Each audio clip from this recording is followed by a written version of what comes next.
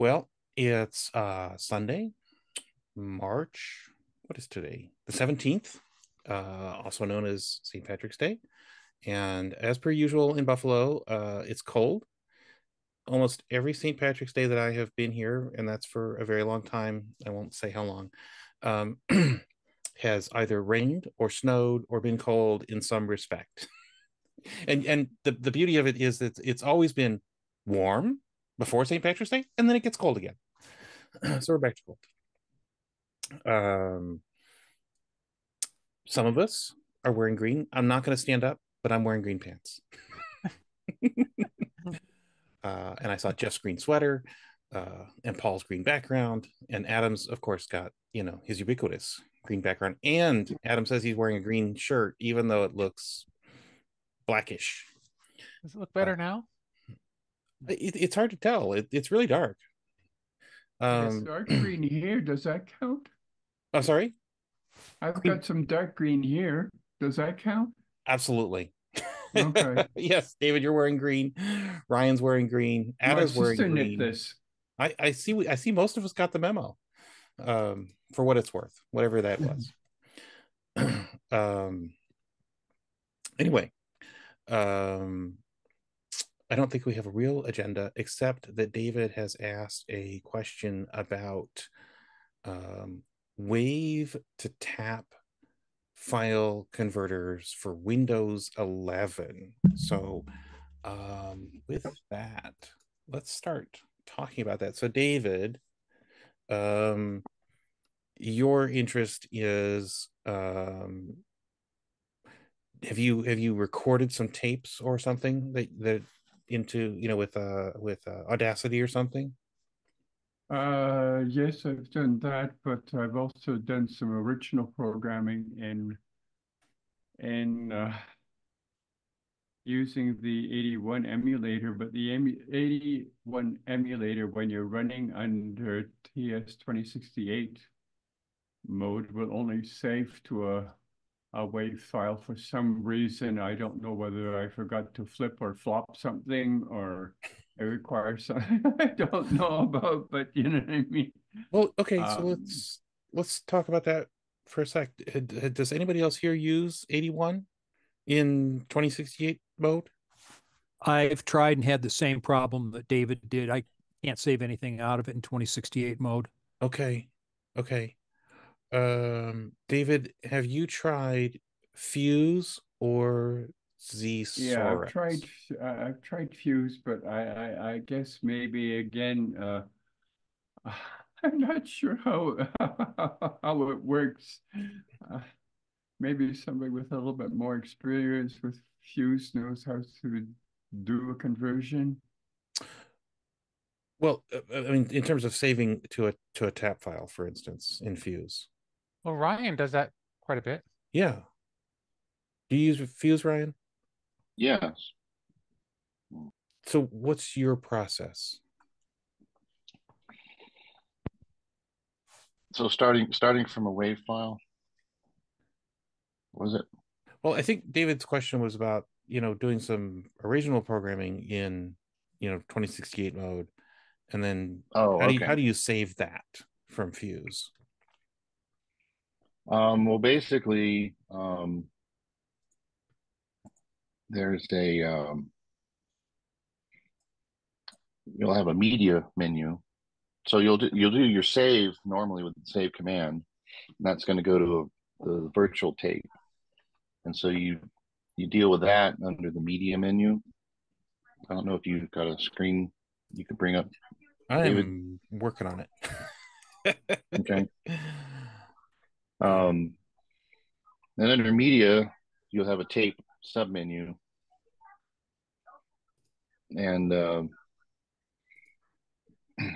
assuming you didn't have so basically that tape, you'll keep track of what's loaded there. So if you loaded a tap file previously or saved something to the virtual tape, then you can just under that tape submenu, you can write what's on the tape, but you can view what's on the tape. So if you go in there into media tape, I'm gonna have um, to open a tape.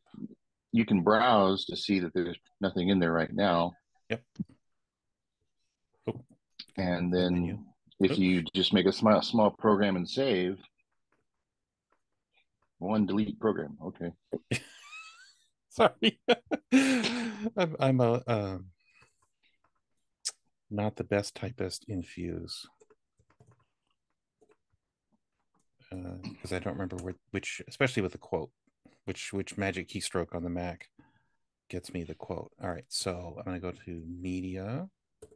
Well, you'll need to sorry. save first. Oh, that's right. Yeah, that's right. You can save first. Yeah, you just save it.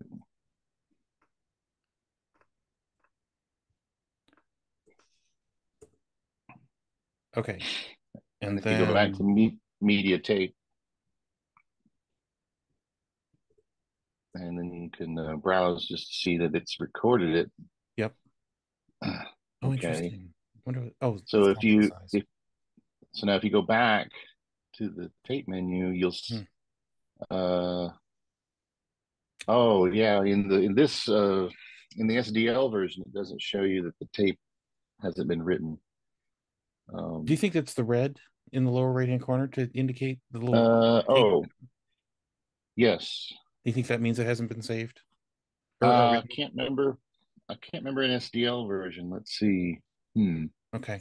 I'm gonna I know in the regular GUI version it'll say in the browser. Yeah, it'll say if the tape's modified or not. So it didn't change didn't change color when I think it just means you've got something on the tape. Yeah, I think so. Let's see. Yeah, in the regular GUI, it should say in the browser should say tape modified or not. Yeah. Well, I'll tell you the problem with the Mac version is that the most recent version of Fuse that you can download from via the Fuse website is 1.5.6 or 5.57 or something. And this is 1.6, but I had to install this with Homebrew, and so I can only start this version from a terminal window. And you can't get the GTK version. No, that version is kaput. Well, I'll double check, but I don't think anybody's uploaded or recompiled. Okay, they may not more recent. They may not have built the Mac version because actually under at least under my Raspberry Pi, the SDL, that version isn't the most stable for some reason. And it might be the library, but anyway. So once you save that, you've got tape file, and I think you can tell it TZX format too, as I remember. Yes, you can. And in the Windows version, the dialogues are a little different, but essentially the same thing. Where the Windows has that a little selector for whether it's going to be TAP or TZX, and then loading. I think generally you just tell it the extension, and it'll automatically adjust. Yeah. And that's kind of it. And that's the saving side of things. And then I think in that, I don't know about that version, but in the browser, if you've got multiple Yep. Go to media, David. Go to tape. Cool. Go to open. And do you have any TAP files, David, on your computer? Yeah, just a minute. Okay, cool. 2 seconds here. Oh, you've got a thing over on the left-hand side that says TAP FLS, which I assume is your TAP files.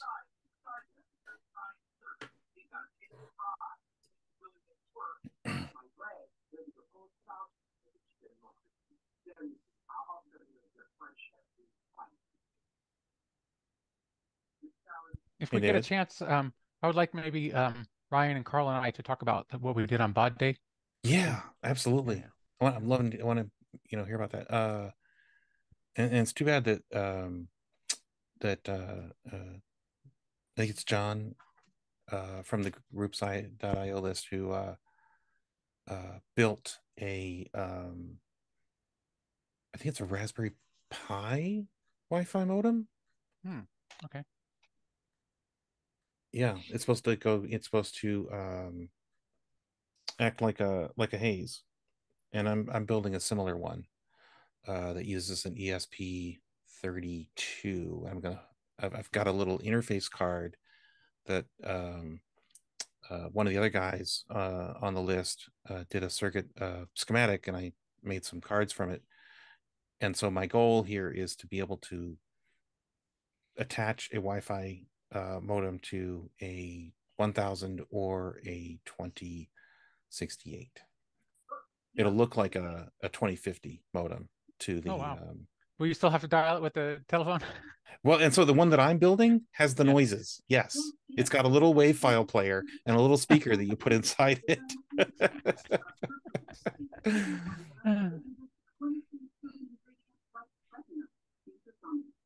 Yeah, So, I actually ordered a FujiNet the other day for my Atari, so should be able to. I would love to hear from you about that in some capacity, because I am considering the same thing. Yeah, I haven't gotten it yet, but I should get it soon. So, David, once you get something, do you want to share let us know and share your screen again? Yeah. Okay. All right. So sorry about this, but it's one of these things that when you're looking for it, it disappears on you. Absolutely. Yes. And you know what? It'll be in the last place you look. I have a question. Conrad, can you hear me? Yeah, Conrad. Are you new? There we go. There How we go. about that? Now we I can hear you. Okay, good. So, Conrad, you look new. I mean, new to us. I've been here a couple times in the last year or so. That's about it. Okay. Have you introduced yourself to us? I think I did. Okay. See, I do have an old Timex Sinclair 1000. See, what do I do? I'm retired in the last couple of years. I'm just trying to get started with some of the projects I've had in the back of my mind from way back, especially when you're too busy with the work and everything else, raising the family. So, go ahead. I'm recently became a ham radio operator a couple of years ago. That's so far that's about it. Well, you for me said right you have now. some projects in mind. What projects for the 1000 you have in mind? Pardon? You said you have some projects in mind for the 1000. What are we talking about? Well, I just want to basically get it going again and see what I haven't used it in like what 30, 40 years. It's in a box in my closet. Well, you've reached the right place. All right, Conrad, have you joined the groups.io list? The which? There's a email list hosted by groups.io, and the name is TS 2068, but it's everything that's Timex Sinclair. There's No, I didn't know about it. No. Okay, I'll put it in the chat for you, and then okay, sure. Because I think everybody who's here today is on that list, and at least two people have been talking about 1000 related stuff for the past several weeks. All right, David, so what do you got? Looks like you have a raw. This is probably your WAV file. Yeah, my WAV file. Yes. Okay, not very big. It's only 302. Okay. All right, so you did browse tape. All right, so yeah, go ahead and hit close on that. And you should be able to load that. Just do load, quote. Yeah, okay. Load is, L. Yes. J. J. I'm sorry. Let is L. I didn't hear you. Sorry. She's on her way. Oh, okay. And then, oh, good. You got it. Okay. Let's see what happens. Oh, good. All right. Sweet. Is this machine language, David? Yeah, it's a compiled Pascal program. Compiled Pascal. Okay. Oh, interesting. Does it compile it to C? Because it said the file extension was .c. No. I use .c. It may convert it to C and use a C compiler. Okay. No. I use .c to mean that it's machine code. Okay. Okay. Where are you going to say? So, David, what happens if you list it? All right. So, Okay. He's got two segments. Yep. He's got 2 segments on that WAV file. Do you know how big your code portion is, David? Not off the top of my head. All right. Do you think it's less than a K or something?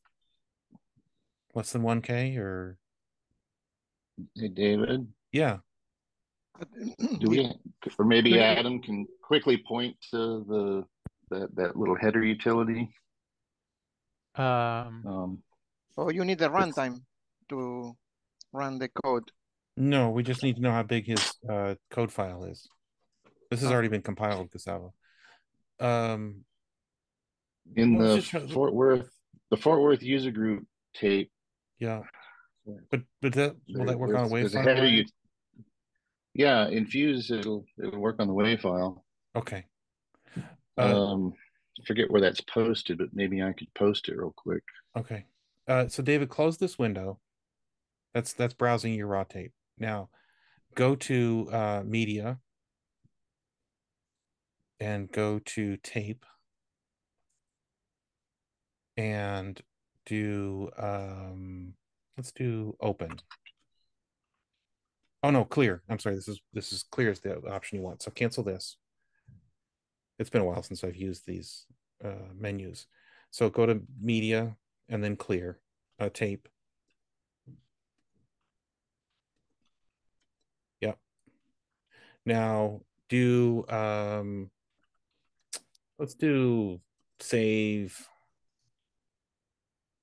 this program, whatever you want to call it.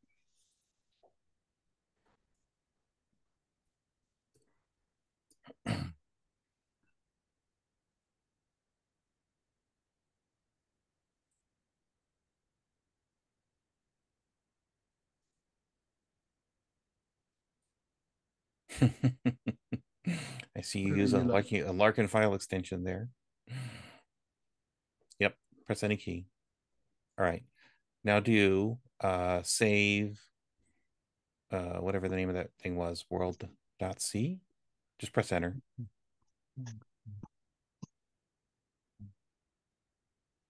Okay, I posted that on the groups there, David. Okay, into the chat or somewhere else. The email, just on the groups IO. Okay. So David, now do save quote world.c.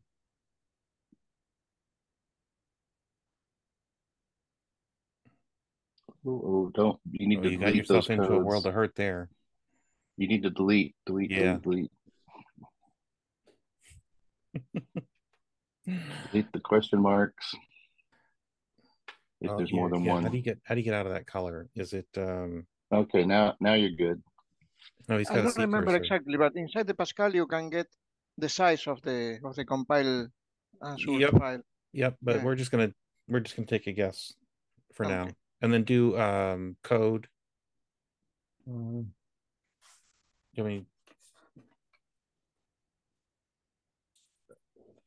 it's going to be on Fuse. Extended shift control. You got code. David 27,000. And you need one more zero, David, before the comma. Yeah, and then do comma. Do 512. I mean, I can't imagine you're program being more than 512 bytes. I'm sorry to. I can't. The compiled Pascal program. I'm just taking a guess that it's less than 512 bytes. So just type in 512 and press enter. And then, yep. Okay, now let's go to media and browse, and you should see both of those files listed. Media, tape, browse, yeah. Browse.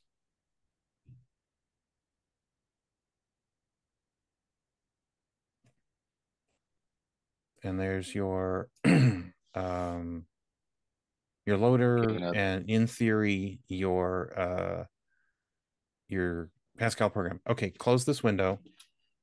There, notice it says tape modified. That means you hadn't saved the virtual tape yet. Yep. Go to write media, tape, and then write. Exactly.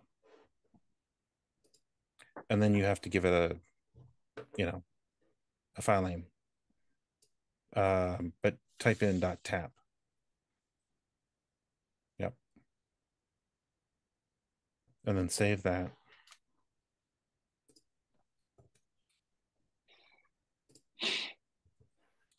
And David, you should be able to sort of reset your machine. Yeah, exactly. And then you can mount that tape again. So go to the media tape, open. Yep. Well, it's still the one that's just in memory right now, but. Oh, was it still attached? Oh, okay. Yeah. And you got to do load, David.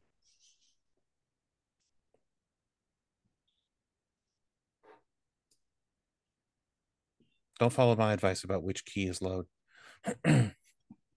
JPP. JPP, right. No, David, just type load.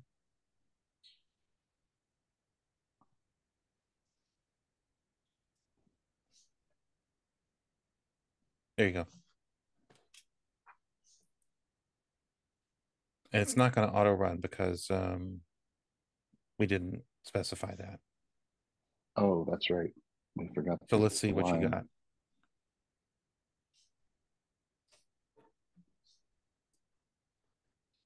Okay. Well, we didn't save enough. Yep, we didn't save enough. But we got, so you need to find out what size your So can he grab that loader I uploaded? Let me go to my email. The problem was you save the basic part, but you not save the code part.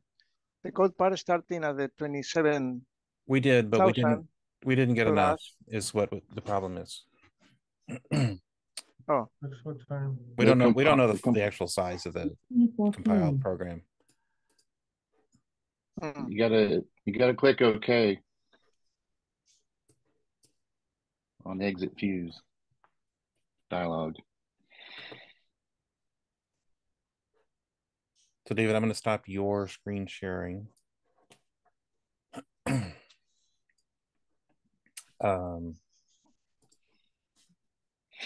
So David, go back to your your Pascal thing and find out how big your compiled program is, and then that's the save code that you need to do to get it to work. Does that make sense? Yeah, it does. Okay, cool. 2 seconds here. That's okay. You can work, and you can let us know when you're ready, and we'll come back to you. Okay. I just want to find my participants. Here we go. Chris on an iPhone. Are you a new person? No, no, not really old, not new, relatively old, but sort of new to this group. Okay, good. I joined as one of the first participants a long time ago.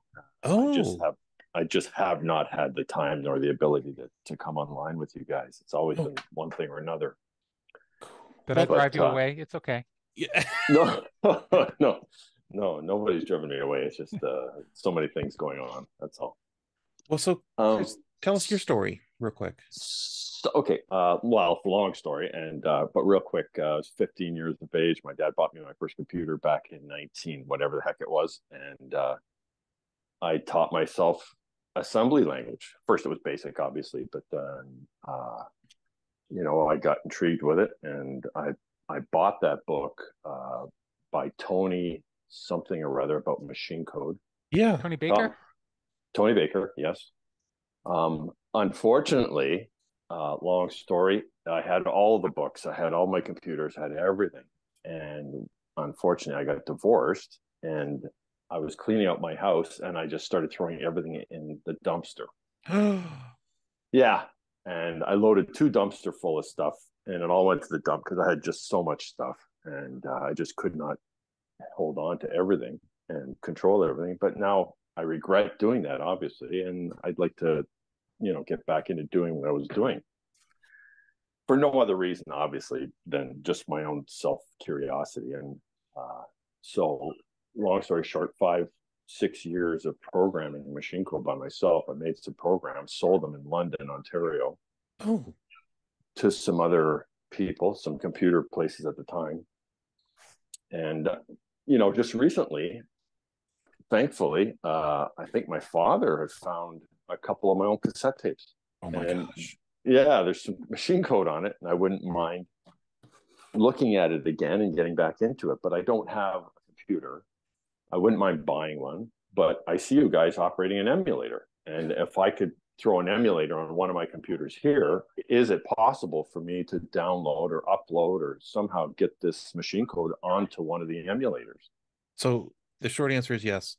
Which computer did you have? Was it a an 81 1000? Well, I started out with the ZX80, and then I went to the Timex 1000, and then I do believe I got one after that, but I can't remember for the life of me which one it was. Was it silver or black? So if it was silver, it would be the 2068. It was definitely color, because there was color involved with it, right? Okay, and, probably the 2068. So I'm thinking 2068, yeah. Yeah, your tapes are like 1000 tapes. There was ZX. There were the 81s. 81. Yeah. Okay, so I've been lax, but our last meeting at the beginning of this month, Joe, who's on here today, did a little demo of rescuing some tapes that he had purchased back in the 80s, right? And there are, and I'll post the last meeting soon, but there's a couple tools. You want to get a program called Audacity, which is free, and obviously you'll need a tape player, right? And a little mono cable to plug into your into your computer, and then you can record. Hold on just a second, David.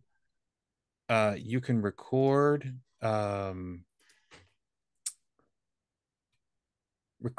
the tape into the computer through Audacity, and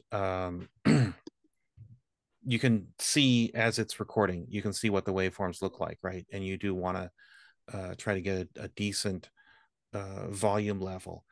Yes. With the 81, David, can you hold on just a minute, please? With the 81, you can the audio, the way it's encoded is the zeros are 4 peaks and the ones are 9 peaks, if I recall correctly. This is all in the demo that Joe did, and Joe spent a lot of time just sort of pre-processing in Audacity to clean up the audio signal as much as he could by hand. By hand, fixing each bit literally by hand. You might not have to do that, guys. I don't mean to interrupt, and I don't want to be rude, but unfortunately, my granddaughter has just arrived. And well, she's just 2 years old. Absolutely, and it's our first one. Awesome. So, I'd love to talk to you. I don't know what your name is, sir. That's talking right now. David Anderson. Yes. David Anderson, and you don't live too far from me. I'm in Buffalo. Yeah. I'm just outside Niagara Falls, Ontario. So I know. and I'd actually love to come and visit with you or talk to you personally and I could bring you the tape or whatever, and maybe we could Absolutely maybe look at that or something. Let's do that. That sounds like in the fun. near future. Yeah. But I certainly wouldn't mind coming back on here like next week or whatever and going over this. But unfortunately, I hate to have to say that I have to go because I got to go cook. I got to go bake cookies with my granddaughter. And, absolutely, Chris. Way more important. Apologize. No, I'm sorry, guys, because it's the first time I've been on talking, and I'd love to stay and chat. So, Chris, till next time, I guess. Yeah. We'll see you later. Thank you. Is there some way that I can email you my phone number and stuff, David? Or? Yeah. Let me put it in the. Do you have the chat available to you? Yeah. Okay. I just put my email in the chat. And if you're on the group, fantastic. Yeah, just email me directly. Yep, I will do that. Okay. Cool. Very good. Thank you very much, guys, for listening to my sob story, and I'll talk to you next week. Awesome. Okay, appreciate it. Thank you. Thanks. Okay, bye. Yeah, the best kind of cookies. Hi, sweetie pie. Hi.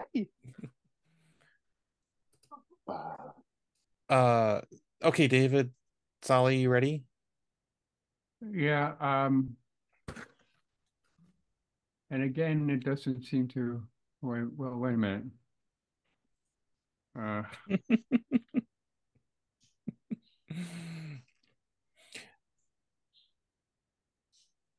got it to work. Gee whiz. All right, show us. Now you have to show us your success.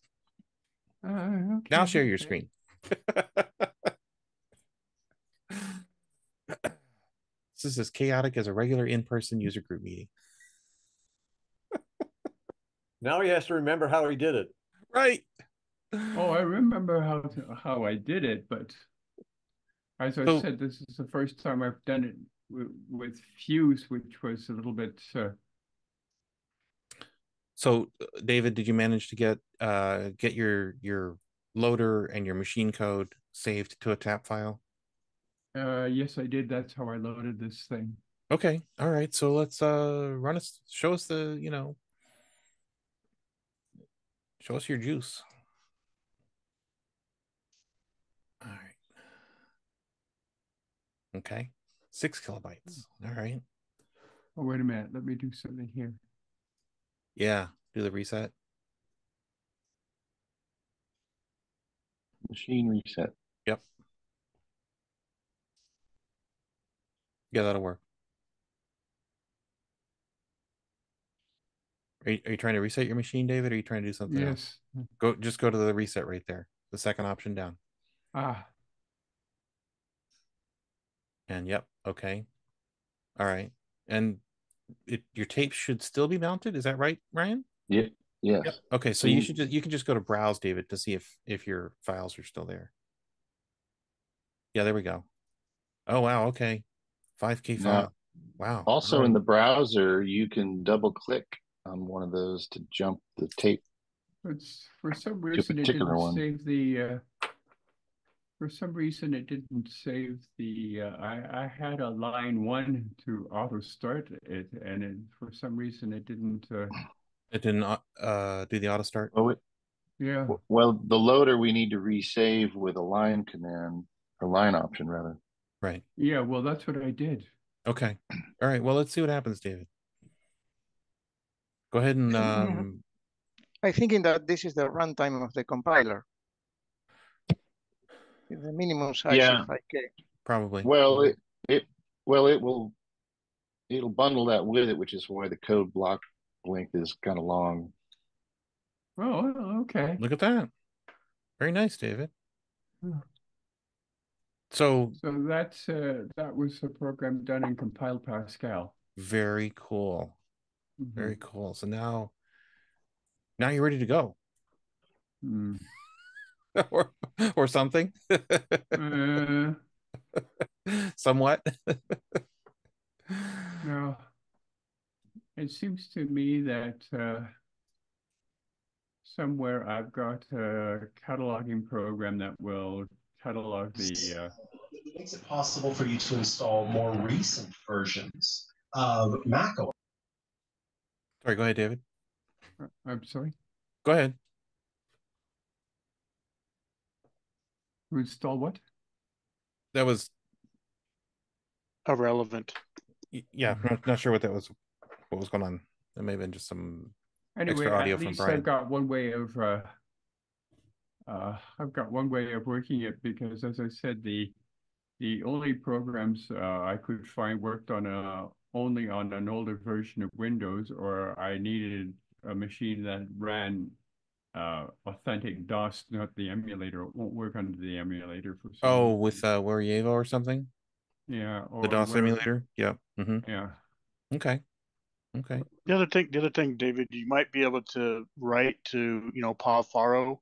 I mean, he's not the only one that has part with the 81 emulator, but if you want it to have features like saving to tap files, maybe let him know, and then he can maybe, take that under consideration as a feature request for 81. Yeah. Yeah. Good point. Good point. Okay. Anyway, thank you for your time and trouble. Thank you, David. That was well, and it wasn't just helpful to you, because Jeremiah said it was helpful to him. He's starting to learn, or starting to use Fuse as well. Yeah, so that's cool. Because Pascal is about the only compilable language I know. I don't know any assembler at all, except for a few routines that Larry Kenny gave me way back when. And I've seen a few things like I have a book, French language book, that talks about the spectrum and how to access ROM routines, how to access ROM routines through HiSoft Pascal. Cool. Well, so now that you got a WAV file too, David, you could load that now into 81, right? And get that same Hello World to work. But it's a lot of work to go through 2 emulators. Yeah. Hey, Adam. Yeah. Since we are now individually outnumbered by people in Albuquerque on this particular meeting, this past week was both the Ides of March, and before that it was Baud Day, and I guess apparently you did something for Baud Day. Yeah. Hi, everyone. My name is Adam Tronfo. If you haven't seen me before, David, I think you're introducing me to talk about Baud Day, right? Yes, I am. All right. Well, on this meeting, we currently have 4 people who participated in it. We've got myself. There were 5 people, by the way, at my house on Tuesday. And Baud Day is a infrequent event. It happens on this year. It happened on March 12th, 2024, because of the shortness. Brian just sent a picture of all of us on the day of Baud Day. But 3/24/24 is like 300 baud, 2400, 300 baud, 1200 baud, and well, it all adds up to be March 12th. And we got together and we had a pretty good time. In that picture on the left is Carl. Next to him is Ryan. Next to him is myself wearing an Astro K t-shirt. Yeah, what's with and then that we shirt? have the only person who's not here is Rick, and next to him is Brian, who just joined our meeting for the first time, actually. Cool. So that's cool. Thanks for posting that, Brian. And I kind of wrote up what we did. I'm not sure if anyone had time to read my frickin' 4-page update, but basically the 4 of us got together, or 5 of us got together around 6 o'clock, 7 o'clock on Tuesday, and we tried calling up some bulletin boards using my 2068, my Atari 600 XL. And there was a lot of phone numbers that were busy. So it didn't work great, but it did work because we're also able to connect using a program on my Windows machine called SyncTerm through Telnet, and yeah, we had a good time. We used the time to use the 2068, just BS, which is what people do about old computers. And when you get 5 of them together, and some of them are Atari users, and some of them are Timex users, that's enough people to separate into 2 groups to chat about just their own computer systems and which is better. And I sort of floated between them all, telling them that they're equally good or equally as much fun. I don't know. We talked about which one's better. They're all. We were just talking about topics for that particular system. That's I all. understand. I'm just joking around. I know. So Carl, why don't you take it from there and tell us a little about what we did too? Well, let's see. What else did we do? We got pizza, which was nice. Nice to share some food with everybody. Then I think like Adam's saying, we kind of broke into groups. I know Ryan came over, and then me and Ryan were talking about Timex stuff, and Adam would drop in occasionally, and then I can hear the Atari guys. I think they were trying to dial up some of these BBSs, and of course they would either just get busy signals or it just, I think you were trying to use Telnet even on the Atari, and it would just once you connected to the Telnet server, it would not be able to connect to the BBS. So anyway, right. The way it still worked, it was still busy even through Telnet on the other end because there were so many people, I guess, because of Baud Day trying to connect. Right, that's what we figured. Right. Okay. And so what else did we do? I mean, Atari wise, I really, like I said, I'm not a big Atari guy. I never had an Atari. I just recently got one from Rick there that was in the picture. He got myself and Ryan, the original 800 Atari with a disk drive. So now we have Ataris, but like I said, I really haven't had time to mess with it. It's kind of was more of a collecting thing. I trying to collect all these older systems before they get so expensive that it's just we're not financially viable to collect all of them. But anyway, I still want to get like like the Atari 600 XL that Adam has. It's kind of expanded, right, to 64K. It's basically an 800 XL, right? It has composite mod in it. Right. Otherwise, it's RF only. Yeah. So I mean, it's a nice form factor. Exactly. It's nice and small. It's smaller than the 800 XL, and if it does everything the 800 does, it has a cartridge port on it too, right? Just like 800. Yeah. So I mean, why waste more space if you can just get the 600 XL? And so I kind of want to eventually get one of those, and maybe even one of the ST machines eventually. I don't know, the 1040 ST or something in that realm. I'm not really, like I said, I'm not an Atari guy, so I don't. It's easy enough to go find out what's going on there, but I don't know it off the top of my head. What the, obviously ST machines are 16-bit machines, right? They're not the 8-bit machines like the 800, the 600, and even the XL series. Carl, I don't want to bore people here with Atari talk too much. Right. So what? I thought maybe it'd be fun to have you talk about your ZX80 clone that you brought over and we tested out. Why don't you do that? So we were kind of coming to that, and so I was just kind of explaining my interest in Atari, right? So that's kind of where I'm coming from with that. As far as the Timex stuff, so we, I've kind of posted some stuff, not too much lately on the ZX80, this clone that I'm building, that Will Code 2009 developed. And, so I had to get all the parts for it. And I know Richard also has a board. It's an older version than mine, and so he's trying to get some parts for it. And so we've been kind of conversing over email, trying to, he doesn't have his working yet, I don't think. He's still missing like the video jack and stuff like that, so that kind of prevents. Well, I guess he could manually connect it, right? But anyway, so I've got all the parts for that. I built one up, but all I get right now, well, initially I didn't get anything. So I posted some things on the forum or on the groups IO about some troubleshooting there, and it looks like the ceramic oscillator resonators that are modern, they have the loading caps already built in.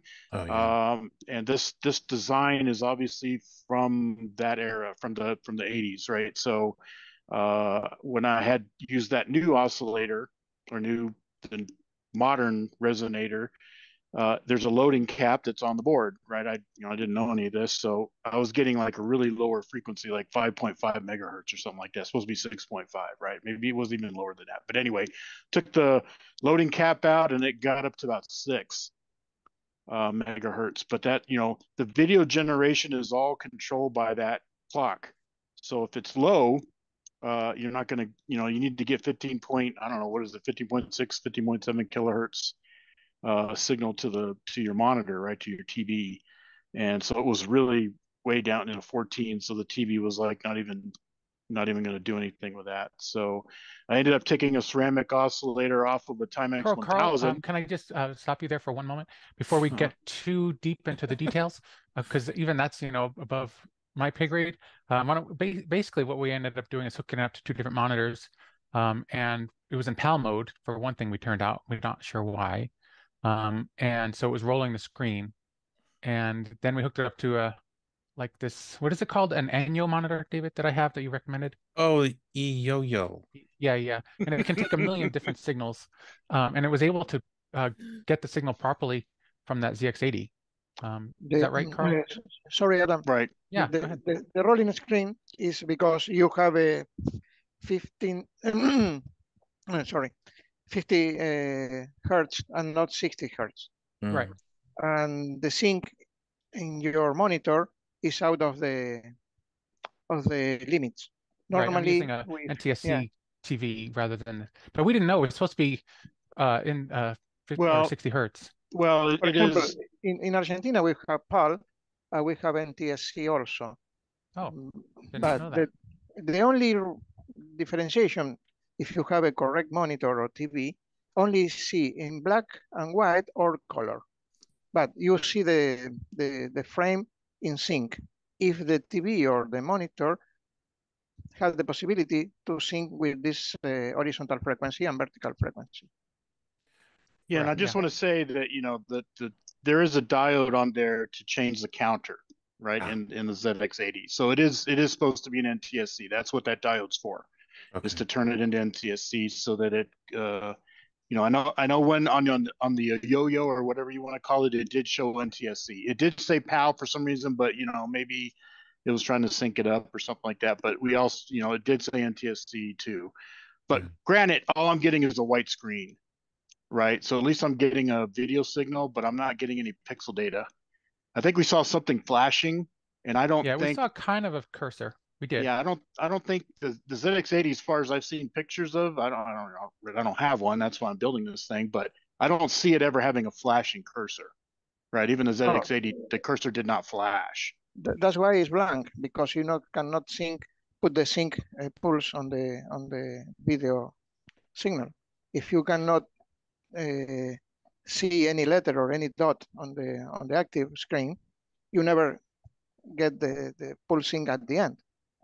Maybe the video is problem, and any transistor or any part inside the video path generation is burned. Well, the thing with the ZX80, right? Everything's discrete, so we can figure that out. It's just going to take some time. If this was, there are people that they've had this problem even on a ZX81, right? Where the pixels will be either, missing some rows, or, you type like print and it'll show up, but you can't really read it. It's garbly-goop, and there's a lot of people are saying it could be RAM, because obviously the display file is stored in RAM on the 81. Well, stored in RAM on the 2688 too, but it's a different kind of display file. But anyway, so there's some troubleshooting that I have to do there. It uses a pixel clock, a shift register, right, to store all the. If you put the scope on the video signal, you see the normal video format? I see the normal video, but like I said, it's all after, it's all high. So it's all white. There is no, there's no drops down. That is not normal. It's normal for a white screen. I'm getting a video signal, but yeah, you're right. I'm not getting any pixel data, like I said. It's not clocking the pixel data out or something. There's some stuff that's going on there that may involve me changing some resistors out so I can put some adjustable ones in there and figure out what's going on. But it sounds like a decoder. Sounds like a problem. ULA problem. Yeah. No, but there's Well, no there's no ULA, U- Gustavo. No? No, this is a recreated board. This is yeah, it's a ZX80. made all with So it's discrete parts. all discrete, right? Yeah. So like I said, it's easy enough to figure it out. Well, not easy enough, but it's, you know, all the guts are laid bare, right? So we can get to what we need to get to there to figure it out. But anyway, I just, you know, like I said, the whole point of me making that was because I got the Chroma 80 and I kind of want to use that, right? But I need to get a ZX80 machine, right? Yeah. Interesting. Cool. I'd like to move on a little bit about what we did, because Jeremiah, are you still here? Yeah. I think. Hello, he's there. Jeremiah? Yep, he's still here. Well, I did load up. Hey, Jeremiah. Yeah, I'm still here. Yeah, cool. So we did have a chance to load up your 10-minute adventure. And I did show Ryan and Carl, and I also Brian as well, your program, and it was kind of cool to check out in real hardware. And I did post a picture of that to the group, and you saw it. But if anyone here isn't familiar with Jeremiah's learning and teaching himself the 80 code, in the last couple of weeks, he posted a program that he's working on that's going to be like an NES game, right? Kind of like Dragon Warrior. Is that right? Yeah, something along the lines of Dragon Warrior for the NES, which is like an RPG. And he posted something so I could try it out. And it was fun. I mean, I just was able to move around a little stick figure and run into a lake that was animated, which was cool. And he's got some mountains on the screen, and you know, it looks cool. So I hopefully make some progress on that, because now I need 10 minutes of my time to try it out. Well, kudos too on that, because obviously there was sound. I assume you're using the sound chip with that. And I think when you ran into boundaries, right, I think maybe the water, it would make another, that's how the sound would come out. And then of course there was animation on the guy, right, the character. So, and that was way more than you had when you showed us 2 weeks ago. Yeah, pretty cool. What else did we do? We tried to load up my Ryan's 1000, and check it out. We've got David sharing a picture of his not his personal book, but not the book he wrote. But right. I just want to show this real quick. So Jeremiah, I mentioned this to you on the list, but it's worth doing a plug on our meetings here. I've read a bunch of books, machine language programming books, especially for the 81, and there's none for the 2068 per se. But this one for the Spectrum, it's close enough to the 81 or to the 2068 in terms of programming. The text in this thing and the examples are just absolutely fantastic. I cannot recommend this thing enough. I mean, I don't know how many books on programming I've read, but there are good books on programming and there are terrible books on programming. This is one of the good ones. This is really worth the, I don't know what it was, $24 or something from Amazon. I think it's print on demand. Really fantastic. So, and all the text that's in it, all the programs, of course, are listed in the book, and also you can download them and try them out. Yeah. I mean, it's the way that the text and the programs are interspersed, and just the detail into which the authors go in terms of stepping through each of these little processes, right? I just happened to open to a page that talks about reading a Kempston joystick, and it walks you through all of the the little steps of reading a Kempston joystick. Unfortunately, that will not apply to you on the 2068. Well, I think it already works with the joystick, right? Jeremiah's reading for the 2068 joystick, right? Right. Yeah. Cool. Well, thank you, Jeremiah.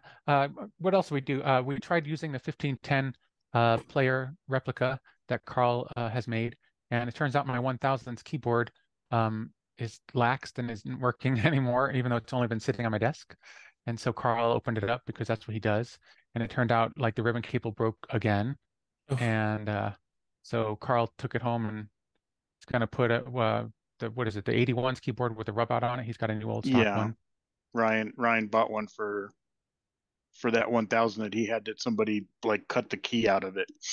So I still have that. I'll put that in there. That's a modern one, so it doesn't have the, I know Stuart sent me some original ones, which are made out of that same material, right, from back in 1980, and that's the problem. That material, it gets brittle, and then you bend it, and it'll just crack, and it can go through the traces, right? The little. Sure.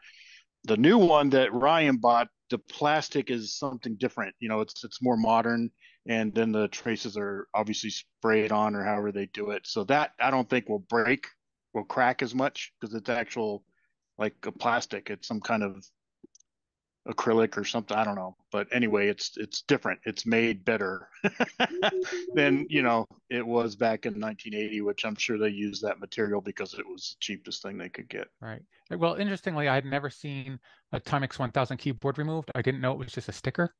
So Carl just took it off, and I about had a heart attack. And he's like, "Oh, now you're seeing." I don't know if he said something like how the sausage is made or something. Yeah. But when I saw that keyboard come off of the computer, I was like, "What is he doing?" I figured it had to be, I don't know, a screw on there or something. But no. If I may, go. Ages ago, when we had a hard time getting replacement QL membranes, I bought a roll of copper, thin enough to overlay on the original traces and reinforce the break on the backside with adhesive tape, and used the copper to rebuild the trace. And it was a copper foil. Oh. With an adhesive on one side. Yeah, I've got some of that stuff, but it's kind of made for like shielding. That's kind of what. But this was yeah, for circuit board repair originally. Right. Yeah, so it's hard to find that stuff these days. Right, it's hard to find that stuff these days. So it still make it, but it's much harder to find those things. There's also a Yeah, see, Rich has that's the new. Oh, yeah, that's the new style. See how. Hang on, Rich. Hold on. Let me just spotlight you. Thank you. Would I be out of place if I had to find a box with some replacement membranes? For the QL or for just no, the 1000? No, I mean they're needed because, like I said, those original ones, Adam's machine was working, but I had already cut the tails back quite a bit. Right.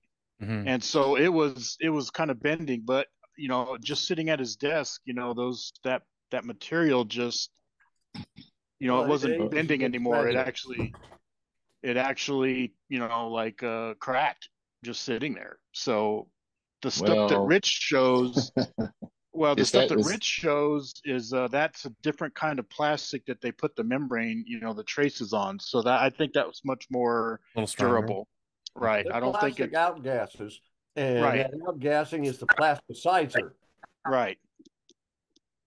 That's why, like computer cases and stuff like that get really brittle, right? It's the same kind of process, right? It's going to dry out eventually. And I think the plastic that Rich showed, it's not that kind of plastic where it needs, it's not going to dry out, I don't think. Yeah. Well, I'll see what I can find then. Yeah. Because like I said, there's obviously a 1000 version, right? Which has the enter and the rub out, enter and the delete. And then of course the ZX81. So the 1000 ones are more harder to find because I don't think anybody makes those aftermarket. Right. Yeah. There is an 81 aftermarket keyboard that shows up a lot on eBay. Right. Yeah. And has. But whoever makes those, kudos to them for doing that. I appreciate know. it. But I don't know. Obviously they probably need to do a run of like 1,000 of them or 100 of them. However many of them. And I just don't know that it would be nice to be able to talk to one of those guys maybe and see if they could change the overlay. They do make them because they have a 1000 version that you just stick over the ZX81 version. Yeah. right? So they already have the artwork. They just, can we make like 100 of those, or for us guys over here with the 1000s that care about the rub out and the enter and the delete. Well, there. I mean, to your point, Carl, there are companies that that make that sort of thing. Obviously, because folks are getting it, but I think if I recall correctly, there's a company called Maverick that makes a vinyl plastic. I'm not sure what kind of plastic it is, but they can make overlays like that with little punch outs for the keys and stuff. But I don't know if they can do the Mylar portion. Well, I think Tynemouth and like RWAP over in the UK, those are the guys that kind of made these runs for the ZX81. And so obviously they have all the artwork and stuff like that, and they know who they used. It's just a matter of, is it financially feasible to, have them make a run? I don't know what their minimum quantity would be for that. So yeah, I don't know. And speaking of which, there's somebody in Germany sells just the sort of the outline overlay portion of the 2068 keyboard, which is not the portion that gets worn away on a 2068 keyboard. It's the physical keycaps themselves that get worn away. But he sells both. Wait, David, I don't understand what you mean. What do you mean? It's just the overlay. So similar to it's the key, it's the overlay. Well, not the overlay, but it goes around the keys. It's a sticker. The part that's part of the case, you mean? It's a sticker. It's a sticker, just like literally it's a sticker like really? the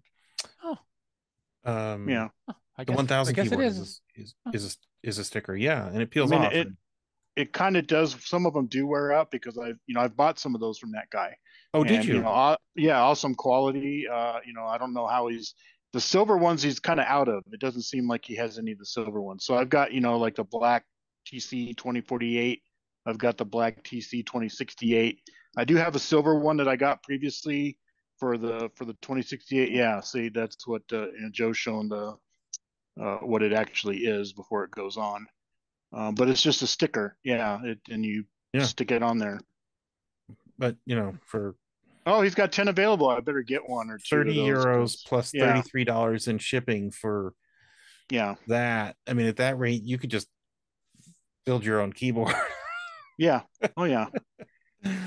But yeah, I mean, and you're gonna be hard pressed to find that anywhere. So if yours is worn out or you want to have a backup. It looks like Joe is trying to show us. Hang on, Joe. Yeah, can you see that? I'm going to spotlight you, I just made Joe. new keycaps. Yeah, the keycaps. Good luck, but oh shoot! Oh, I lost. I made new ones. Oh, you made new ones. Yeah. What did you do, Joe? Oh, it's not in focus. That's pretty good. I can see it good. That looks really cool. What did you do? Basically just drew pictures and printed them off, and then laminated them. Okay. And glued them onto the top of the keys. Is that just paper, Joe? Yeah, there's paper with a laminate on top. Okay. Oh. A thin laminate, and it never wears out. Oh, interesting. Huh. There's a share that. You should share that file out, Joe. I will have to find it. That was 3 computers ago or more, But yeah, I could look up where I should have saved it somewhere. Well, Joe, if you have time to fix individual bits in 1000 tape files, surely you have time to recreate that for us. Well, I can't say that I'm part of many boring meetings, but you get the idea. So you get a lot done during this one, right?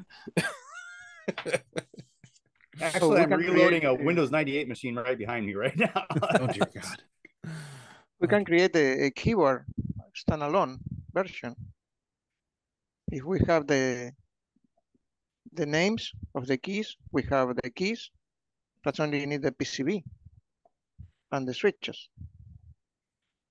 Well, you'd be surprised how little there is in the 2068 key switch mechanism. It's pretty minimal. If I recall correctly, it's a rubber domes inside. Well, David's also made well, I mean, other people too, but David's made a keyboard, a mechanical keyboard replacement. Yeah, but getting those getting keycaps, that look like the 2068 keycaps is a little bit of a challenge, especially in a low profile. You can get the high profile, sort of standard keycaps from the WASD and stuff like that, but it's last I looked, it was $50 a set plus shipping, which is I don't know how expensive that is for folks. It's not bad. It's okay. Yeah, David, do you know how much of that is NRE and how much of it is keycap? I mean, for instance, if you were to buy 10 sets, would there be a discount? Yeah, I don't know. That's a good question. I could look into that. I didn't think about that. I've been off my meds lately, so I'd probably be interested in getting a set. Well, so Jeff, let's talk about you being off your meds and that thing you held up before the meeting. Do you want to talk extra keys? Do you want to talk, Jeff, for a few minutes about your little circuit board and box there? Oh, this is the first shot of a prototype of the 2068E. Right now, I literally got this on Friday afternoon, so I've only been able to get the FPGA mounted along with some, the power supply and things like that. But the upshot of it is that we have an expanded bus that's compatible with the TC 2068 here. Some circuitry for the audio, circuit for VGA here, and places for 3 Picos that are going to handle the disk drive, mass storage, keyboard, the USB keyboard, and the 2 mice, and then a Pico W that is going to be slated to do do wireless communication. So, like I said, it's still very much a work in progress. So far, the FPGA seems to be working and working properly. So I don't know how much anyone else wants to know about it, but as I said, this came out of the discussions we've been having on this group and in the hardware group. So we will keep you informed as to what's going on. But like I said, coolness. Yeah, and the turnaround time, you sent that file off in 2 weeks, maybe. That's just insane. Yeah, it is. What can be done now. And so the smaller things down at the bottom, those are going to be I think the company's called WaveShare, RP 2040s, which is just a smaller version of a Pico. And you said there's going to be Pico W for wireless communication and the internet.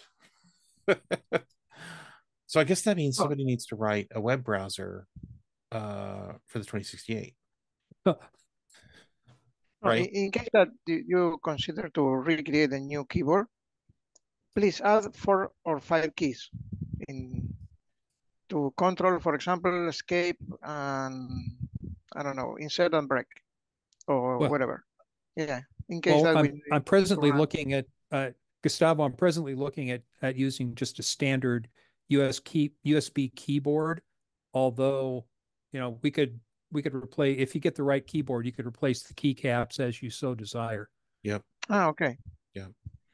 And one of the other things that we talked about is a little board that if you have a dead 2068, but the keyboard still works, a little board that you could put inside your 2068. You would plug your 2068 keyboard into it, and it would spit out. It would turn your 2068 into a USB keyboard, so you can still live the dream of the 2068 keyboard with this this new box that Jeff's working on. Jeff, how long did it take you to design that? About a week and a half. Oh, that long, huh? Yeah. Well, it was longer than it should have taken, but that's pretty awesome. Yeah, just lucky that it lives in another state, and someone can't come over and just physically crack the whip. Hey, that's why I retired. No rest for you, Jeff. Very cool.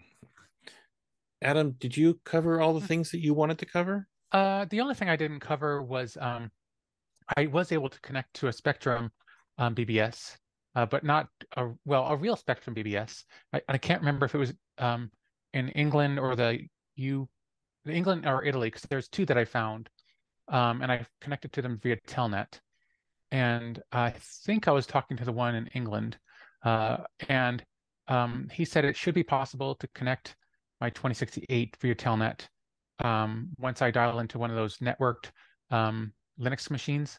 And he gave me basically brief instructions on what I need to do on his side to turn off all the extra crap, because he's using ANSI and all those 90s things, and maybe I guess even 80s things too, but like it's 80 columns, it's got color. Of course I can't do any of that, but he said should be able to connect via ASCII after turning off all the stuff, changing my column width probably to 40, I think, only.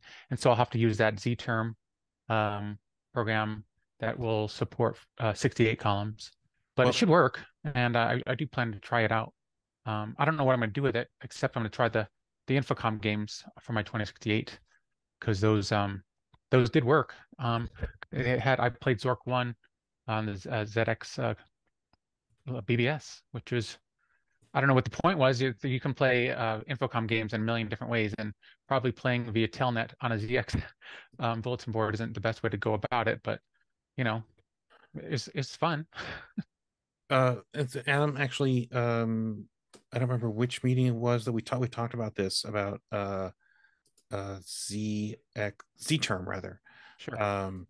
And we have the program, and Keith said he had the manual, and literally 15 minutes after we started this meeting, Keith, 10 minutes and 15 minutes after, he sent me 2 copies, or maybe it's two parts of the entire manual. So we now have the manual. That would be great, because it was yes. Okay, that'd make using ZTerm way easier.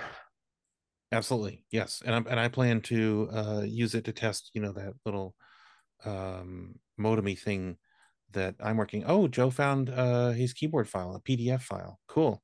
Everybody rush to the chat right now and download it. It's only 110K. That's crazy. You could almost store it on your 2068. Yeah. Well, it's just black and white. So. Okay. So yeah, I think that's a summary of what we did on Baud Day.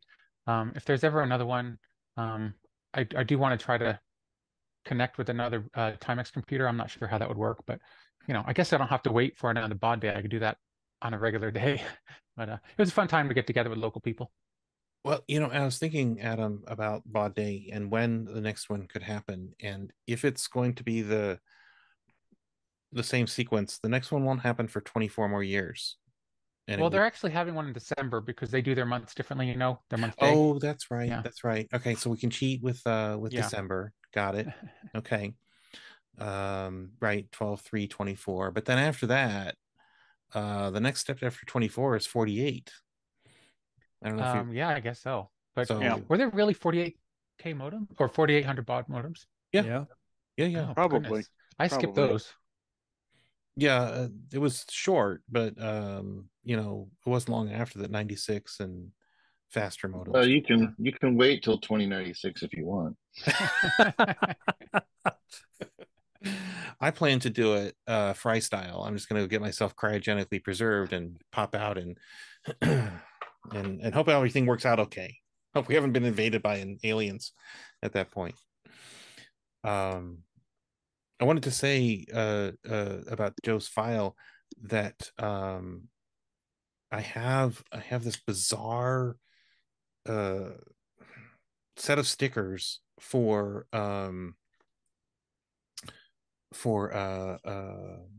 I think it's for folks with a Spectrum who want to use a real keyboard, and it's the stickers themselves are sized for real keys. But then I also have these other little pieces of paper. There's like sticker paper that have something like what Joe did for the 2068, and this is really black, heavy black border around each key, and you have to cut it out yourself. I'll dig those things up and bring them to the next meeting, just because they're so bizarre. Carl, talk to us quickly. What? Talk to us quickly about your 1510 work.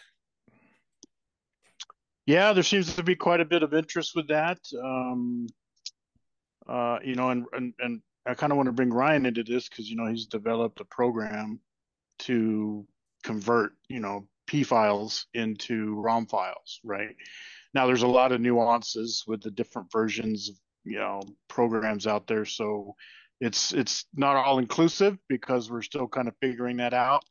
But he has done. I sent him a bunch of games that I kind of wanted to get converted, and he did run through them and converted the ones that were easy.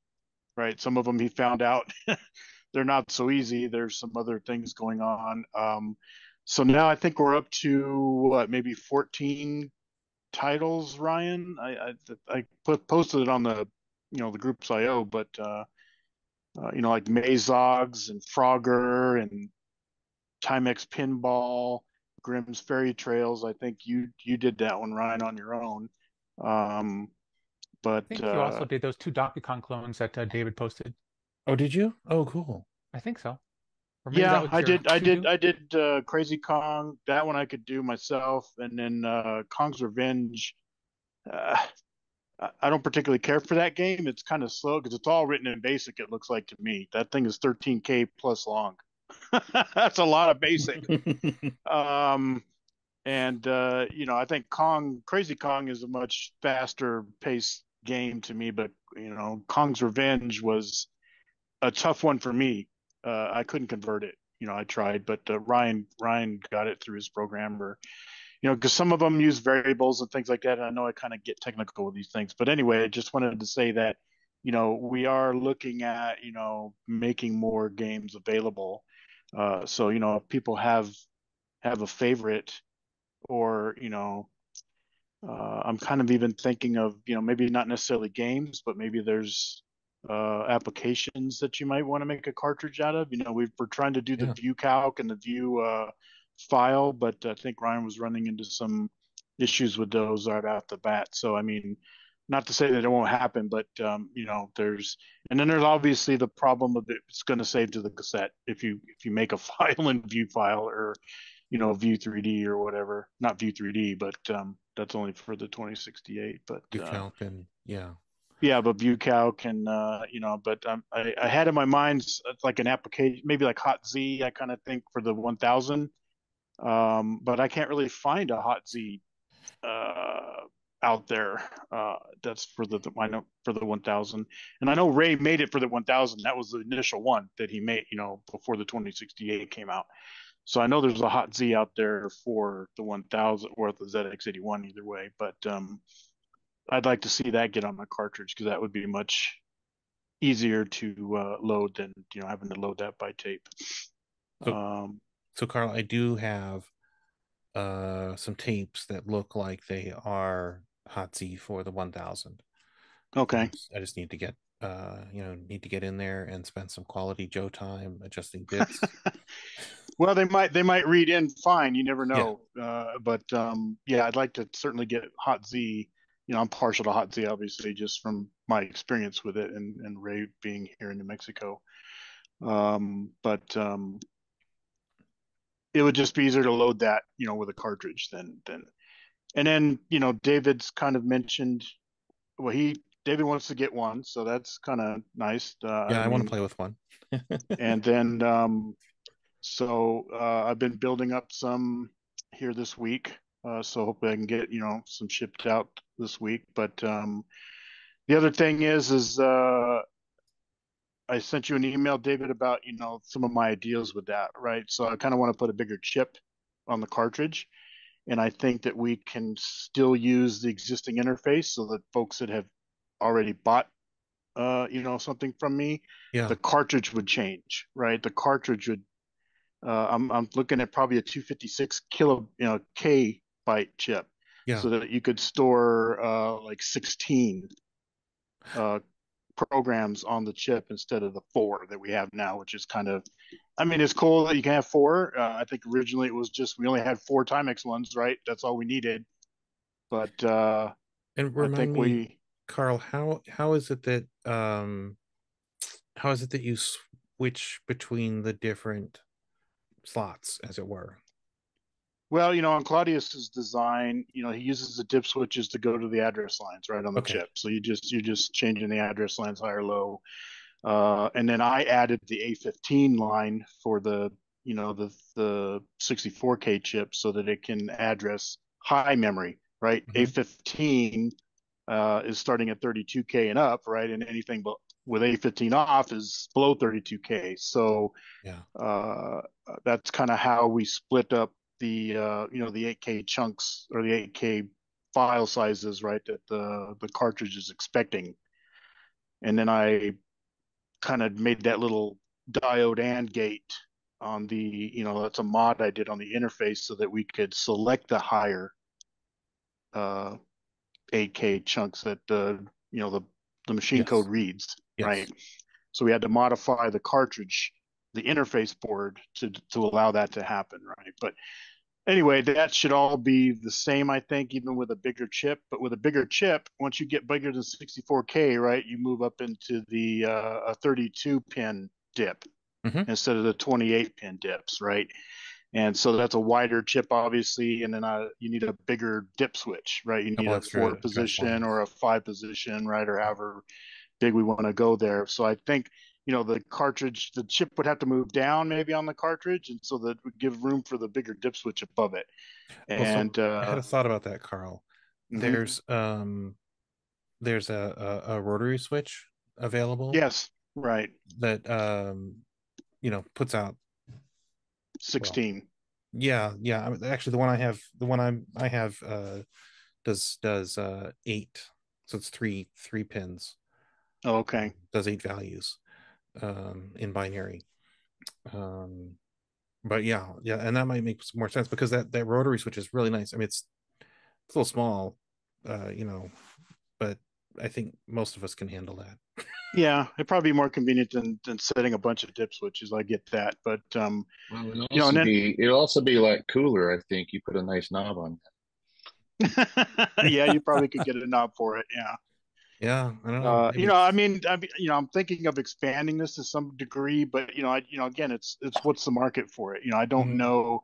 I'm to be honest with you, kind of surprised at the interest that it's really generated. But then again, I think people, it's certainly not an emulator, right? An emulator, you don't have to worry about any of this stuff.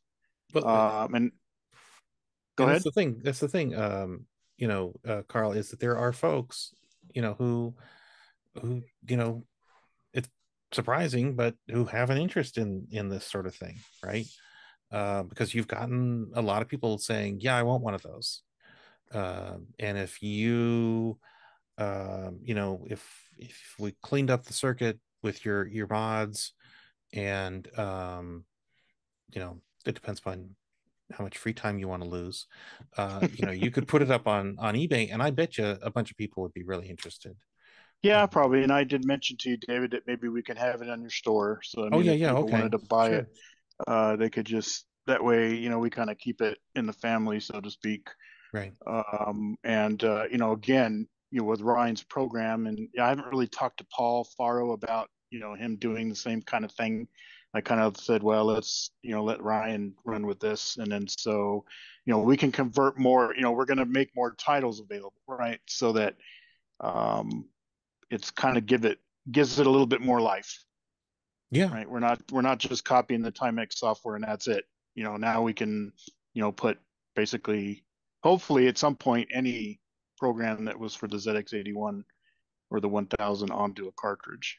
Very cool. Yeah, Carla, I've been following it avidly, watching, the back and forth on the groups.io and, the progress you're making and the folks, who seem to have kind of excited about it. It's like you said, it's surprising, but, on the other hand, it's kind of not surprising.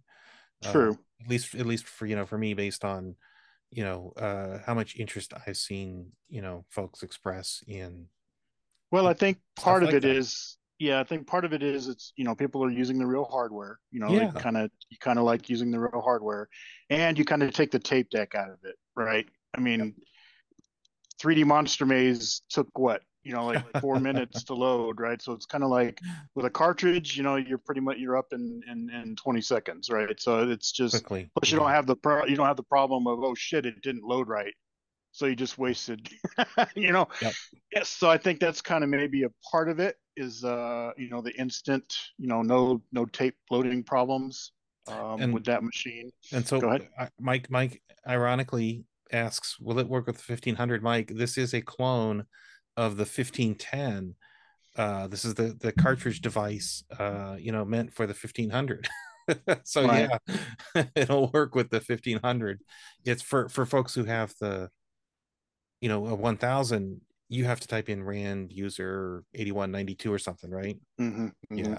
Okay. Yeah, because the ROM doesn't auto run it. Auto right. run. The 1500's ROM actually checks for the cartridge. Yeah.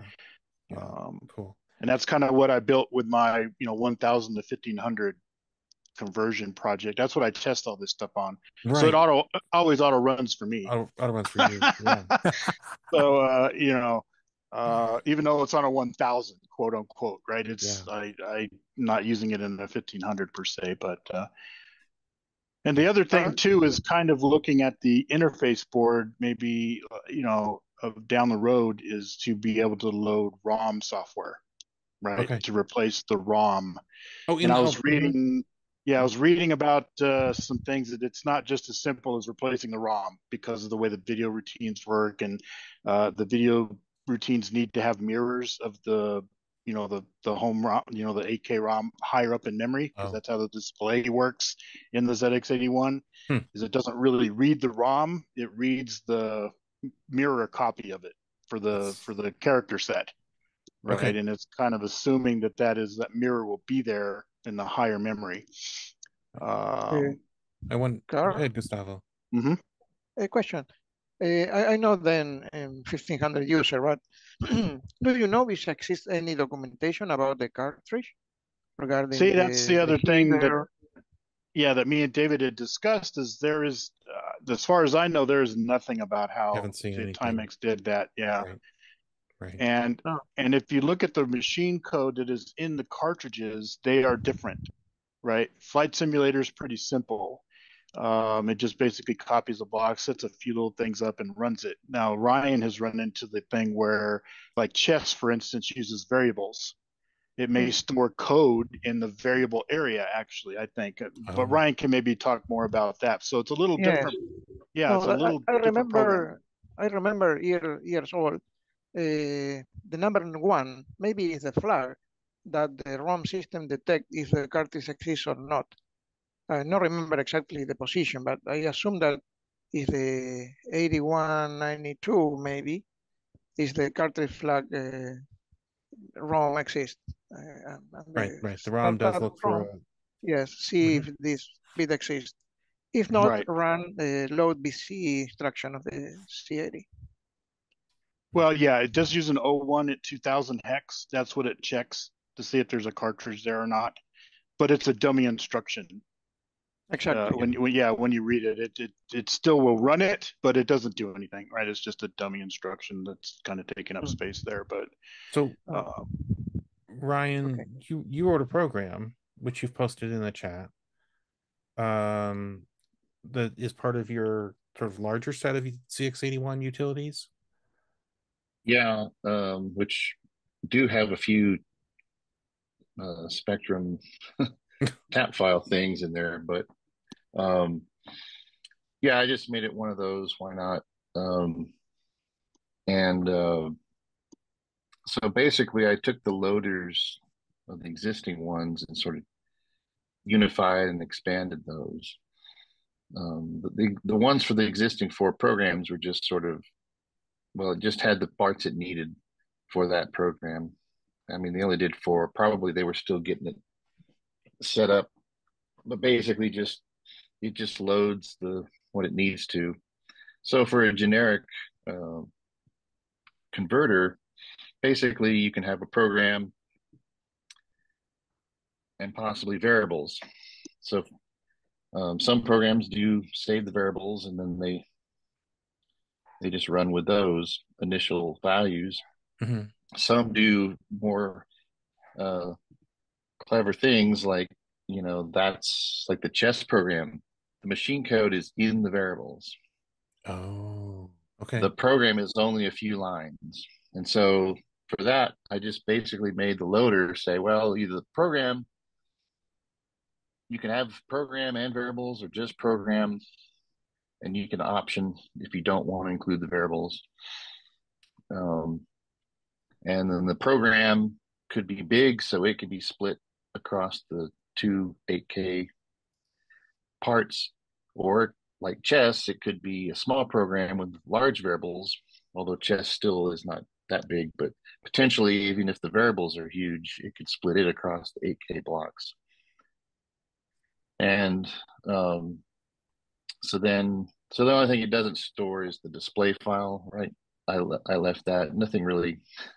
I've never seen a program that uses the saved display file as an initial thing. So the loader just creates a collapsed one and then calls the clear screen routine to expand it out. Interesting. Okay. So I just basically put all those pieces together and extended the scheme that it was using. And then the program has some options for, like, okay, do you want actually 2 8K ROM images or not? And you can just run it. There's an info mode where it just tells you about the file. And so that's going to get, I think, most programs, but of course a lot of these are commercial things, and so you quickly, probably all the things I ever wrote, it's going to be run just fine on. But you get into these commercial programs, you start running into problems and these weird ways they were developed. And I think chess shows that they had a development system that they would write machine code and store it in high memory, but it was stored in sort of a variable. And then they would get rid of the development program and then just slide a loader in there with the machine code still in memory, but it's inside a variable that's declared to preserve it. Or else they surround that, create a variable definition and variable table that surrounds that machine code, probably so that they can develop it in memory.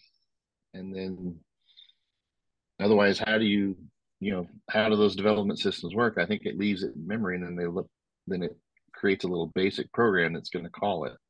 So basically that kind of thing, you have to save the variables. Others do something like that. So that's the problem I'm running in with. Ryan, can we back up? I want to ask you about that. Like, if there was, can you hear me? Yeah. Yeah. Which one? If you had a development system, would it, like, I mean, obviously you don't know for sure, but would it have been running like on a CPM machine or something in 82? Oh, I have no idea, but I do know that some things were developed like that on a different system. Okay. But yeah, I don't know exactly how some of these, like that chess program, were done. But it's like, otherwise, why would you store it in the variable? Other than the other thing, it lets you not have a giant REM statement. I think copy protection, Ryan.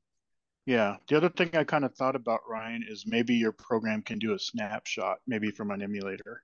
That way, we can capture the 16K of RAM, right? If it's copy protected or something like that, we can load it in an emulator, get it running in the emulator, and then do a snapshot of it and make that a cartridge.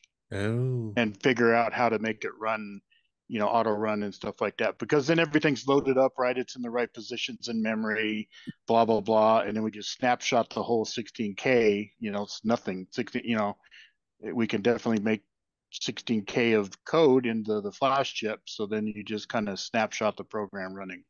And then. Well, so here's the thing about that. That sounds like it'll work. Well, it also sounds like that when you load the P file for view file, it loads and runs. That P file contains every byte that you need, okay? Mm-hmm. Yet, when you convert it, it fails.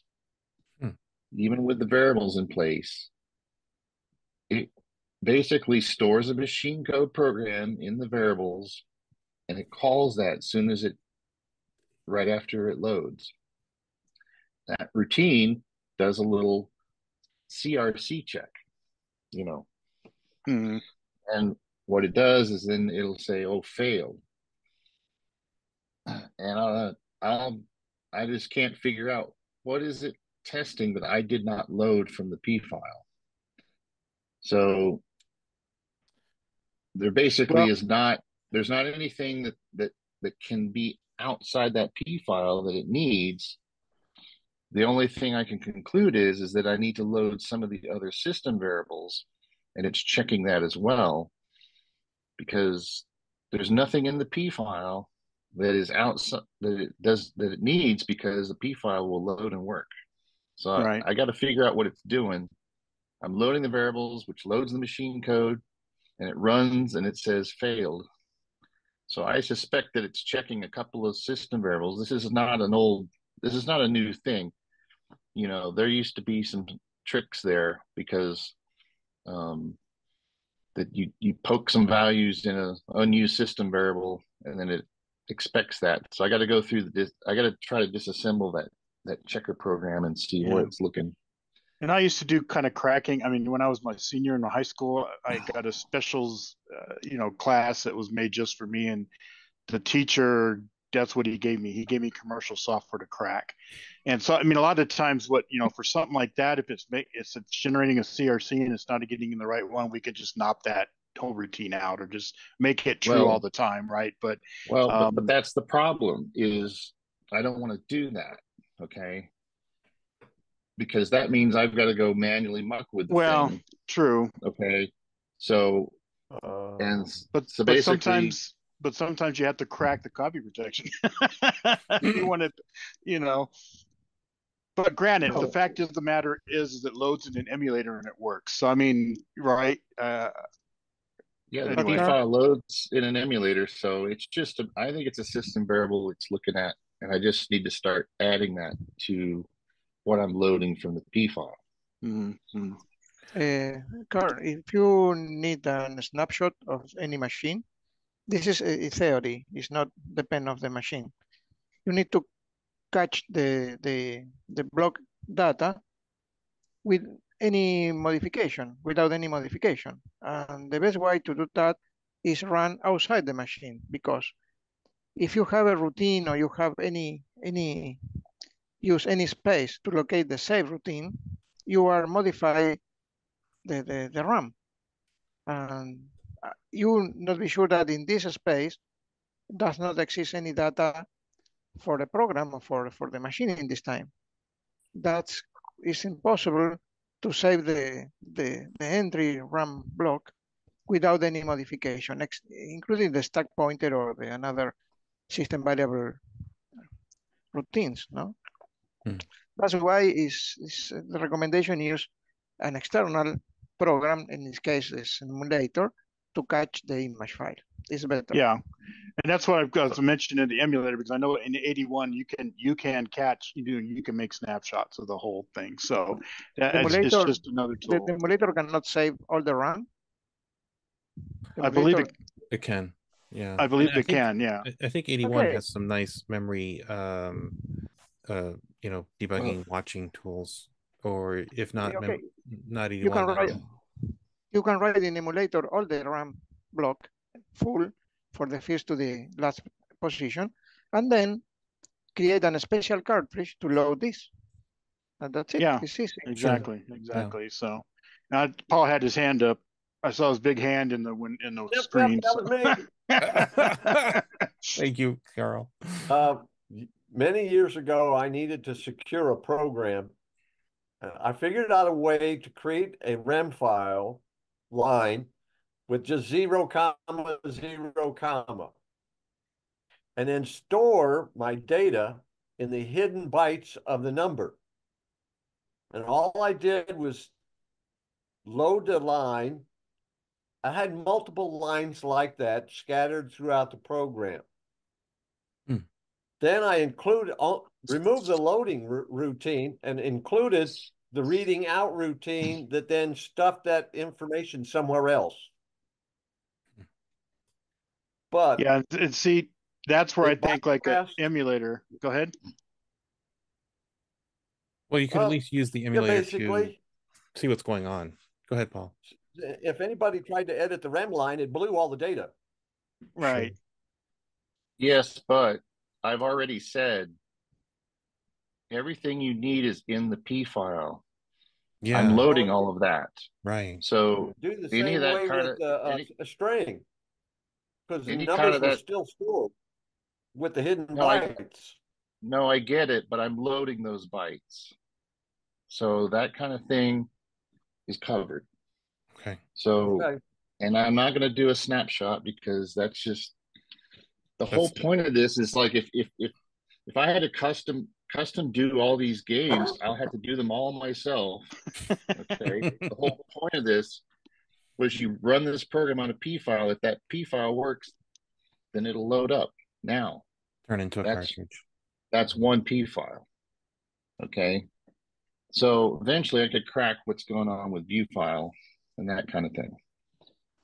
So, but you get stuff like the other ones that Carl sent me, which was these Quicksilver games. Oh dear. And so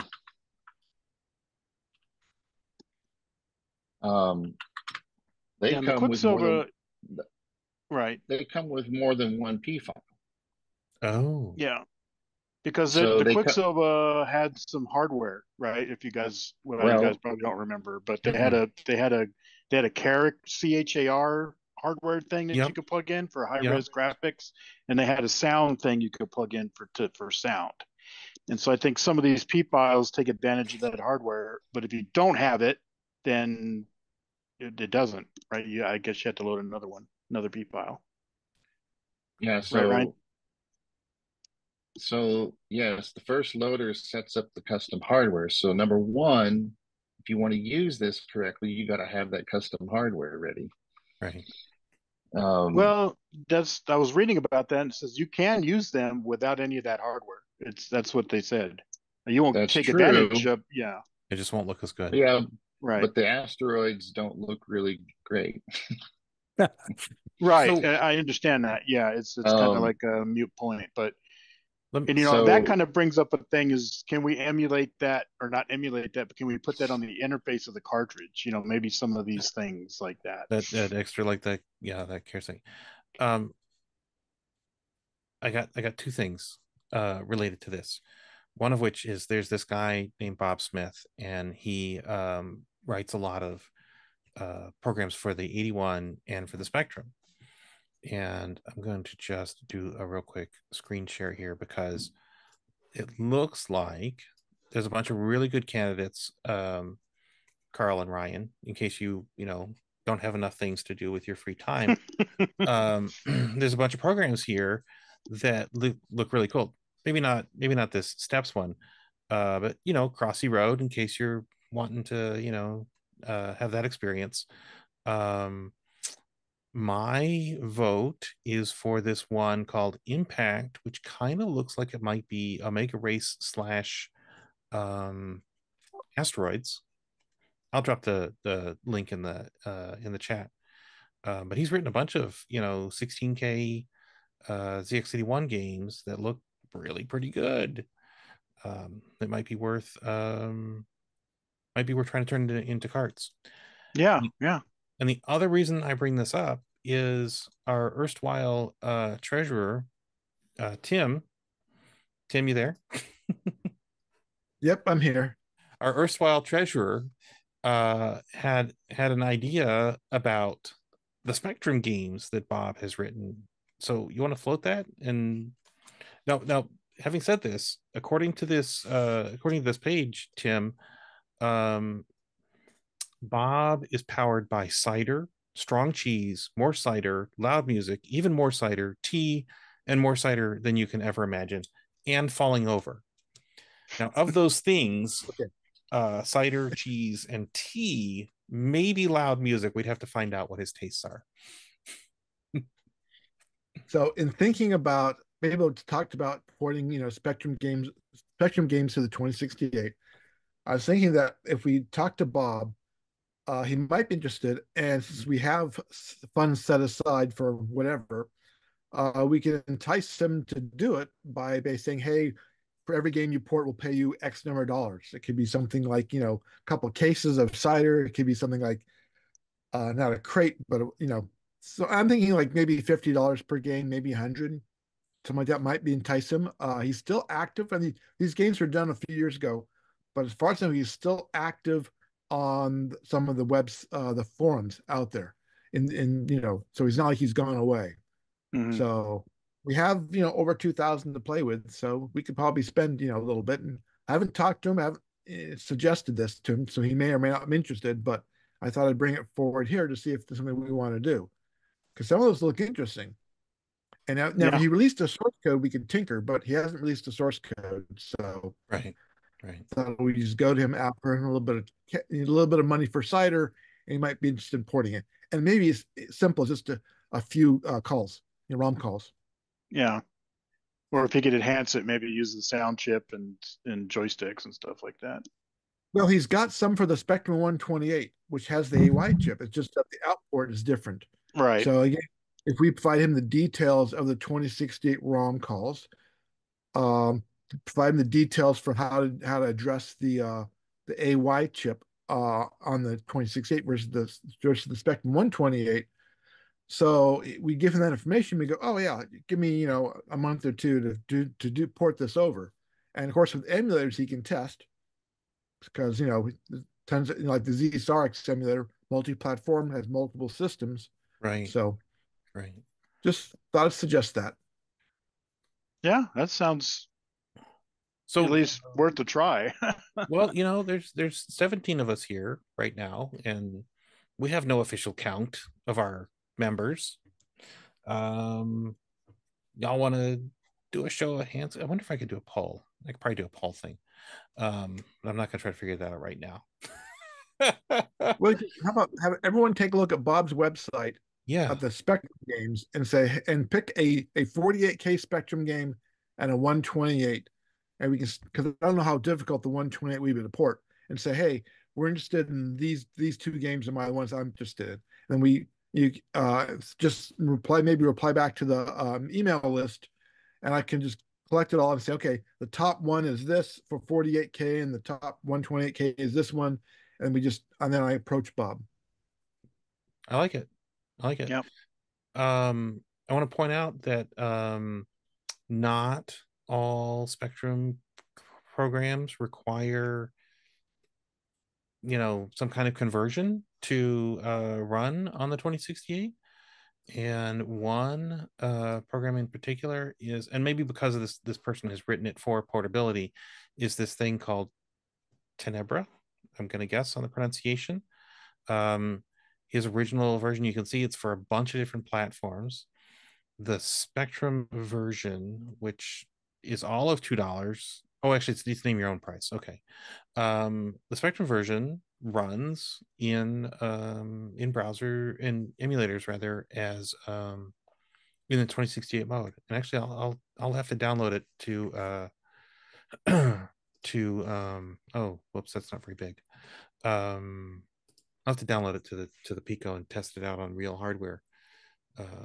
What kind of a game is it, David? It is a roguelike. So you're, a single character in a dungeon type setting, and as you move around, the world around you gets illuminated, and it seems to be level based. It says there's 31 levels, and I've only played it a little bit, but basically you're okay. So it says find oil barrels to make your torches brighter, squeeze through cracks in broken walls, fix broken rails with a hammer. Broken rails. Okay. That sounds like work. It does sound like work, yes. And that's maybe why I didn't get very far in it. But I like roguelike games for about 5 minutes, and this entertained me for about 5 minutes. Yeah, that's how I am about roguelike games. Yeah. And the other thing that I wanted to do was give a shout out to Charlie Day, who's not here. I guess Charlie spends a lot of time in real life on Zoom, like I do. And so anyway, Charlie sent me a big box of some really cool, rare stuff that I've not seen before, including this little number right here. You'll see that? That is a Timex Computer Club card. And it's embossed with the number, but it's got some text on the back, right? And it's embossed with your number, and it gives you a space to sign your signature. And I can make out Charlie's signature. So I took this. I took the card, and actually that Timex thing is available from Wikipedia. Okay, we totally need those for our Timex group here. We need that reproduction. Yeah, I got 50 made so far. I got to adjust the red. That's awesome. So, if you've ordered a Pico or something else from me, you've probably received, the thing you ordered and a little something extra. Like I've got these 2068 stickers at one point. Oh, hey, let me just spotlight Ryan. I've got these is that Asteroids? Is that that game, Ryan? Yes. Cool. That looks great. Make it a cart. Well, I think that's using the Quicksilver hardware, right? No, that's I think that's from Bob's Games, right? Yeah. Yeah. Yeah. I just okay. Nice. I just downloaded and converted it. So you just converted it to a cartridge just now? That's what the program's for. Holy crap. Well, geez, it works. Wow. Well, doesn't work for everything, but it works for a lot of things, apparently, yes. Well, okay, so basically it's interesting because it didn't work the first time with the defaults. And so because the auto start line in the P file seems to be wrong, because it came up and gave an error code, but the program wasn't saved from the save line. So the auto start line is wrong. So I just said, well, auto start with line 4, which looked like the correct thing, and then it worked fine. Boom. That's awesome, Ryan. So, Carl, one more thing to add to your list. One more program. Yeah. Well, hey, like I said, that's why I think we need a bigger cartridge, because 4 cartridges, people are starting to buy three cartridges at a time. Oh, wow. Okay. Yeah. And so well, I did have a comment about that. Is that I think, or maybe we could vote on that, but it seems like part of the thing is if you just had one cartridge, you're never plugging in a cartridge. You're just that seems to be part of the fun, of switching cartridges. Absolutely. Yes. Otherwise, you just get it back, throw the P files on there. Hey, that reminds me, Joe, is Joe still here? Joe, do you have one of these things from Carl? No, I asked for one, but I haven't heard.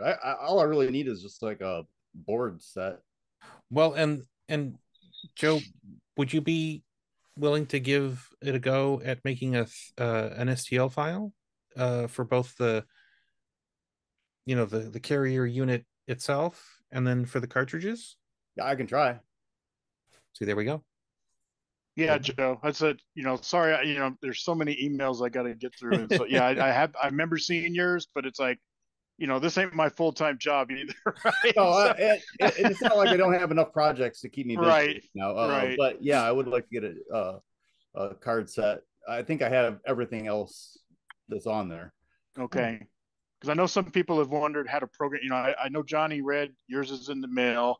It's hopefully he gets it without any problems because he's in Portugal. So Canada doesn't seem to be a big deal because I think Richard got his up in Canada, no problem. So, but it's just I want to get people to maybe program their own chip. You can take the chip off of the cartridge; it's in a socket. You just need the programmer, right? And then you can kind of update your own cartridge there. But a lot of people don't want to deal with that either. So, but there's nothing really. I explained to Johnny how to do it because, it's not as simple as you think because you got to kind of split the 8K programs up yourself, and load it in different spots in the flash chip. Now, the program I'm using, the program I use to flash it, you can change where you load things, right? So it's kind of easy within the program to do that. But I don't know what other programmers people are going to have, and I'm sure there's ways to do that in those programs too. But it's just you have to realize you can't just load contiguous 16K cartridge images on there. It doesn't work that way. The way the Timex made the hardware, right? Hey guys, we're down to just a couple of minutes left. David, is there anything we need to talk about before? Thank you. Yes, Yeah. yes.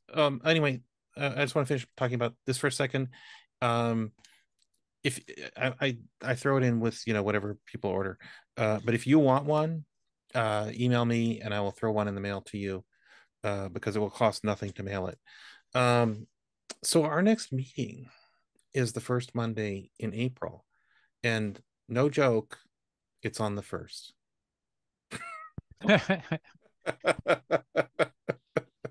Right. We are meeting on Monday on April 1st. So who knows what tomfoolery will transpire. Maybe out of town then, because I'm going to Texas to see the eclipse, but and I'll be there quite a while beforehand. Yeah. Where are you going in Texas? So is Texas going to have a good view of the eclipse? Part of it. I'm going to be going to Austin.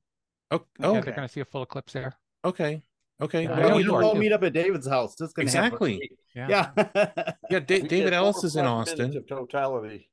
You remember the guy who did the rainbow colored 3D print of the ZX81 case? I do actually. The picture. I saw. Yeah. He's in Austin as well. Oh. Yeah. I will say this. Apparently Buffalo is like some sort of mega hub for this garbage. So is Austin. Yeah, because it's gonna pass right over us and burn our eyes right out.